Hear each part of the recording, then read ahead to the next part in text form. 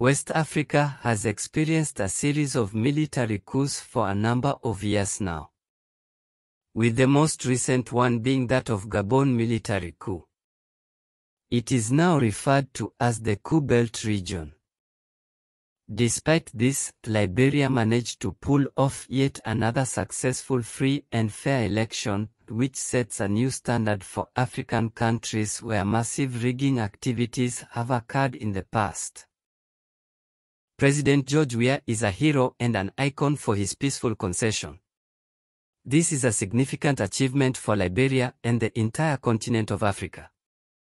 It is a new path that I think countries like Nigeria, Gabon, and Guinea must follow. As Africans, we need to learn how to conduct these types of elections ourselves and define the type of democracy we want for Africa. Our continent needs us now more than ever, and if we do not act properly during every election cycle, people will sink into unending violence and killings.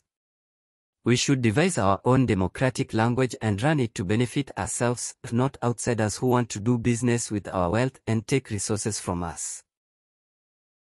Boakai Joseph N. UP. Votes obtained 814,212, constituting 50.89%. Weah George Mane CDC.